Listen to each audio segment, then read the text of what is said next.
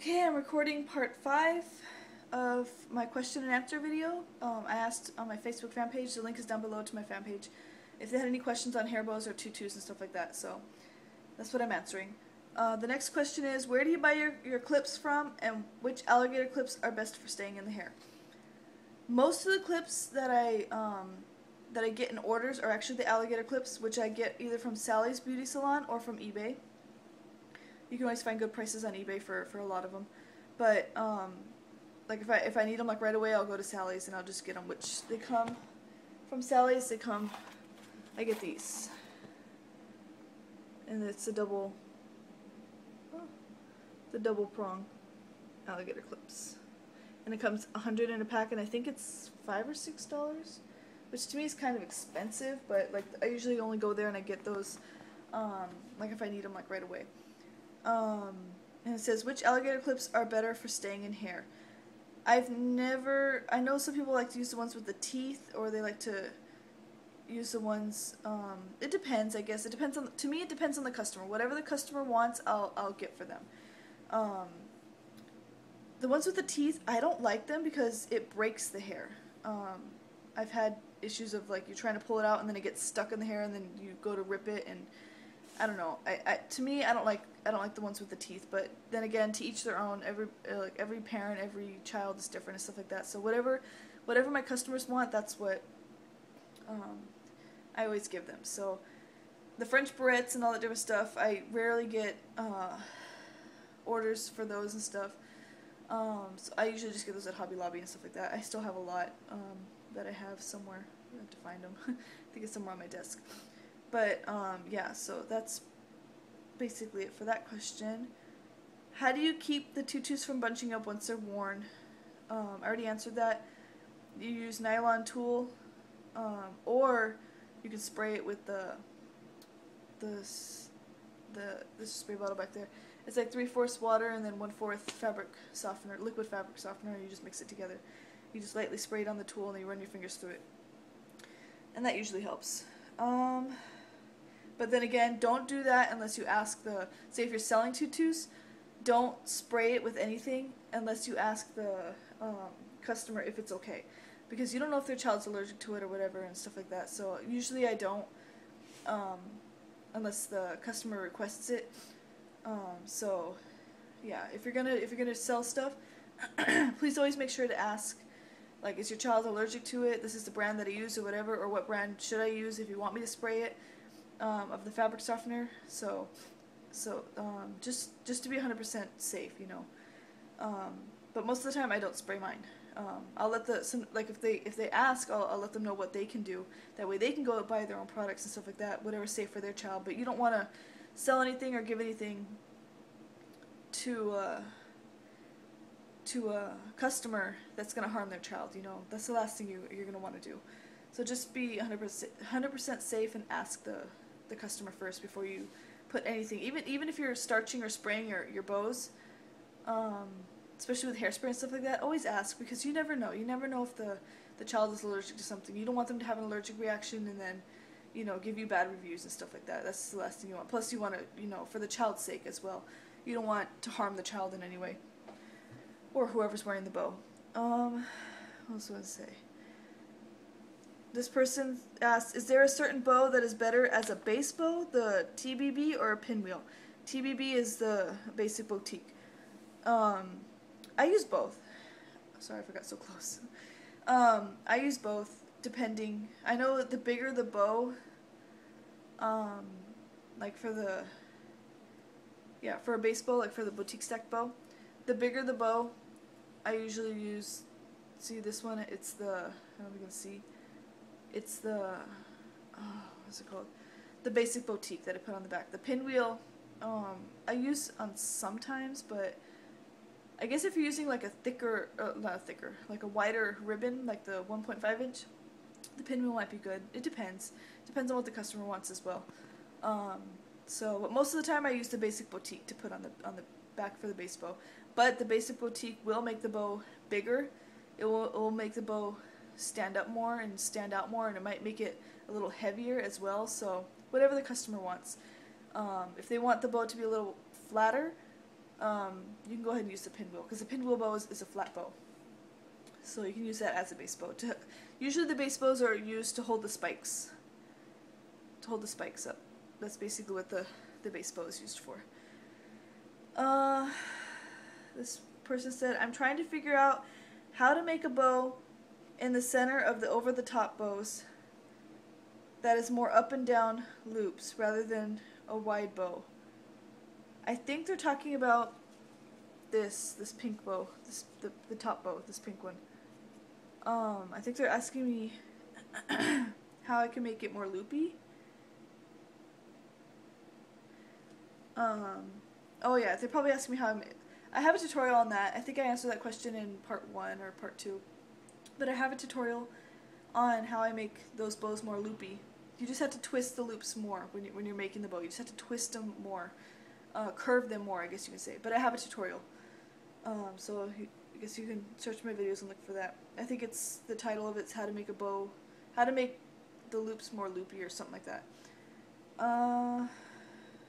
This person asked, do you only sell through custom orders, or do you ever do crafty fairs or farmers market? I only do custom orders. I was invited to a fair, a craft fair or something like that, like a year or 2 ago, but I didn't go. I wasn't able to. But for those, you need to have, like, I get so many orders that I don't really have time to make a stash of bows. I just concentrate on orders, and if I ever do have downtime, it's like, I usually just spend it, you know, watching TV or relaxing or something like that. So, most of the time, I just sell through custom orders, like whatever people want, which has been doing pretty well for me. Excuse me. And I know the craft fairs and the farmers markets are good for advertisement, especially if you don't have like that great of a fan base, or that great of a customer base. Sorry, I'm like bouncing my leg. Hope that's not bothering you. So yeah, that's good for. So if you have in your area, if you have any craft fairs or whatever, go to those. Go to those and because a lot of people like to touch the product before, like they like to touch it, they like to see it with their own eyes and everything, and try it out and stuff like that before they buy it. And it's hard to do that online. And it's hard to get customers online because they're just seeing pictures of it. They can't touch it. They can't, you know, examine it or whatever. So if you have craft fairs or farmers markets, go to those, and that will help you spread your fan base out. So hold on. This person asked, how do you make your adorable tutu dresses, and where do you get the crochet top parts of the dress? Every time I try to find the thicker crochet tops, I can only find the skinny headbands and the tutus, or in the waist tutu crochet bands. I get those online. You can't find them in stores unless there's a store in your area that sells them, but where I live, there's no stores. I get those on Tdazzled.com, Tdazzled.com, Tdazzled.com, and, or like, depending on, I think on Tdazzled, they have the 6-inch, the 8-inch, and the 10-inch, I think. They don't have a 7-inch, they don't have like a 4-inch or a 5-inch or whatever, or the 9-inch and stuff. So if you're looking for like a specific, like if you're looking for like the 7-inch or the 9-inch, you might want to go on eBay to get those, because I know they have those on eBay. But Tdazzled has them for very, very cheap on, for the crochet tops.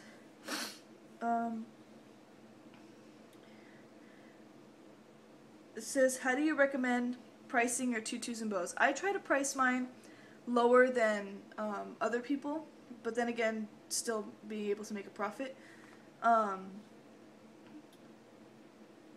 And also, I basically kind of I try to like triple my profit on how much, like say if I buy tulle and I spend like $5 on tulle just to make a tutu, whatever, or like say all the material comes out to like $5, I'll sell it for like 15, just to make like a triple profit, or double profit, or double, I don't know. I always like to try to make more than what I spent, at least a little bit more than what I spent, but I don't like to have my prices super high. I do look around at other businesses and stuff like that, and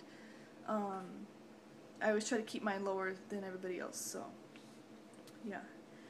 just basically average out what you spend, and if you're spending too much and you're trying to sell it because you want to make a profit off of it and it's not selling, then I suggest look for places to buy stuff for cheaper, which I have a list of websites that have a lot of cheap stuff on my Facebook fan page. The link will be down below. It's in my notes section on my Facebook fan page of where I get all my material and stuff like that. So I already answered that. What site do you use to purchase your crochet two-tops? I just answered that.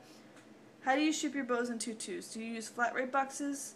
How do you make sure the bows don't get smashed and the tutus don't get all flat and stuck together? Again, use boxes. Don't use those. Where did I put them? Oh, don't use these to ship your bows, even your tutus. Don't use these envelopes. You want your bows to get to the customer just as good as they looked online, or just as good as you made them. You don't want to put them in a flat rate envelope and then have it get squished and smashed and things broken and the ribbon just all ugly and messed up and stuff like that. A long time ago when I first started selling bows, I would ship them in those because it was cheap. I do not recommend it. Please put them in boxes. That's all I gotta say. It's more professional. Keeps the bows from getting squished and stuff. And the tutus also. I put my tutus in like plastic bags. Each tutu in a different plastic bag. That way first of all they don't get wet. Second of all, I have the tool straightened out, so like I don't know how to describe it. I don't have one. I should have left one out so I could show you guys. Sorry, it's so dark. But I put them in a plastic bag, and I make sure all the tools like straight. I don't bunch it up or crunch it up or anything like that. I make sure all the tools straight. I put them in plastic bags and I lay them flat in a box. So if they order more than one tutu, the tutus are not touching each other and they don't get tangled and messed up and wrinkled and all that different stuff. So excuse me. So yeah, and I ship it USPS first class. If it's under 13 ounces, you can ship it first class. It usually ships for around $2 or $3. But if it's more than 13 ounces, you're gonna have to go priority, which is around, can be up as high as like, depending on the weight. For bows and stuff, it's usually not higher than like 2 pounds, depending on how many bows you put in a box. But I think $8 is the most I've ever spent on priority for bows and tutus. So yeah. When did you start your business and what steps do you take as far as getting your name, registering for it? What about the state taxes? How long does it take you to get where you are today, and what should I expect along the way? I hope you do this again. Where I live, what was I gonna say? Where I live, I don't think you need to have like a tax ID number or anything like that. If you're selling on the street, I know you need to have like a seller's permit and stuff like that if you're selling on the street. And like, I think if you go to like I'm not 100% sure, but I know, because I live in Texas, so correct me if I'm wrong on this. But if you go to like the fairs or whatever, I think most of the fairs that I've been invited to, you have to put like a down payment in and stuff like that. Although I do add all this stuff to my taxes at the end of the year, so but like I'm not really 100% sure.